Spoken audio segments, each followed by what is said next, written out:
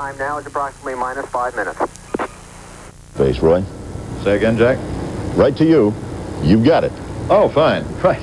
I've been busy listening to the flight. Everything's going very well. And let me give you some idea of what is about to happen here in just a few moments. As the 747 gets ready for the separation maneuver, it will go into a very shallow dive. And you may notice that the Enterprise in this model is sitting at a slight incline, about 6 degrees to be exact. That's planned. And at the time of separation, explosive bolts will be fired. Matter of fact, Fred Haise will push a button, activating them. Those bolts will be fired, lifting the shuttle. The shuttle will then pitch up, and it will thereby be able to clear the tail of the 747, something about which many people seem to have been more worried than the astronauts, because they've checked this out and worked it very carefully. Now, let's tune in. Let's see what's happening up there in the air, orbiting Edwards Air Force Base. Let's listen to the astronauts themselves and the 747 pilots. They're not saying anything, of course, at the moment. As soon as they do, I'll quiet down. Houston Control, we show an altitude of 27,000 feet now. At 2 minutes, 41 seconds from pushover. Pushover clock will be updated at 1 minute. That's Jack Riley in Mission Control, Houston, advising us that pushover, which is the maneuver. Shuttle carrier aircraft pilot Fitzbolton will call launch ready after pushover, after he's achieved the proper airspeed. The pushover. Probably the next call you will hear will be a Chase 1 calling SEP. Chase 2 will call clear. The pushover to which Riley refers is the diving maneuver for the 747. Beautiful pictures from one of the chase planes. There is no countdown clock to separation. 5 for pushover minus 2. Mark, pushover minus 2. That's minus 2 minutes to the pushover. Alpha. And the person calling that Separation is the option of Fred Haise after the launch ready call. We're hearing Houston Mission Control in direct communication with the astronauts and with the pilots of the 747.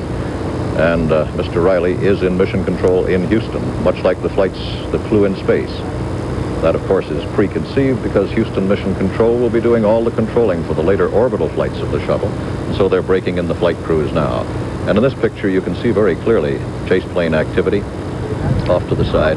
Those chase planes are observing the 747 and the shuttle. Stand by for pushover minus 1.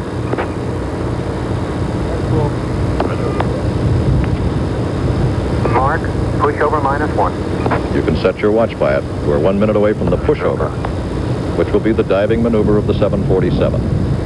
And once they've achieved the right speed and the right altitude, then Fred Haise will push the button. 905 and Enterprise Houston is go for pushover. 905. 905 is the 747, by the way. That's its code name. Coming to launch heading. Roger. Launch ready. That was Fred Haise advising that he's ready aboard the Enterprise. Okay, Enterprise is set. Thanks for the left, Fred.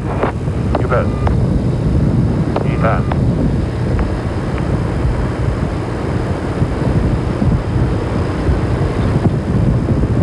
We're about 10 seconds away from the diving maneuver. 905, we're coming up on 4 seconds to push over. 2, 1, push over. Houston copies pushover. Such a shallow dive you can barely see the 747 start to nose down, but it has. Accelerating now, airspeed 205. He's reading those speeds in knots, by the way. Altitude 27. 27,000 feet. Airspeed 230 knots. Okay, 40. 2 lights, orbit is copy. Houston is go for SEP. Have a great flight. They're cleared to 260. separate. Power.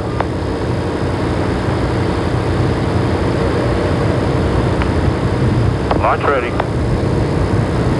Take 1 There stop. they go. They have separation. Phase 2 clear. Okay, we got a GPC light, lost the sync on 2, pushing over. Got a big X on computer number 2. Roger, stand by and halt on GPC number 2. Go for mode 203. Roger. They're flying by computer, Flying good. and you can hear them Roger. talking about the computer readouts now. 250, starting flare. Putting on his flaps just like an Fred airplane. Hayes conducting a practice landing at altitude now. This gives him the feel and attitude and same airspeed as when he touched down. 270. 20,255.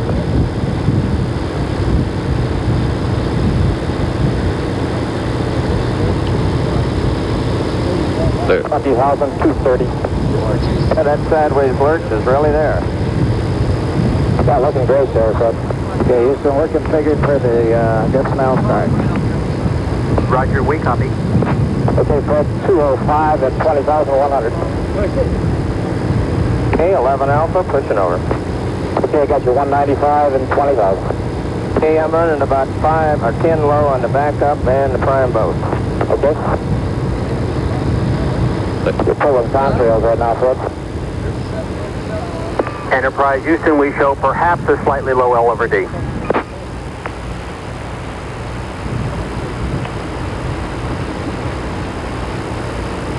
They're still several minutes away from actual touchdown. We can gauge it as they read out their altitude. Enterprise, you're cleared to start the turn. Okay, Gordo's in the turn. It's really tight, Bo. In fact, I think it's a little better than the old TA field. Great. Okay, Gordo, on the turn, 16,250. Fullerton flying now. Okay. Fullerton in the right seat. I'm about 14 lower than you are in speed and right on altitude. Okay.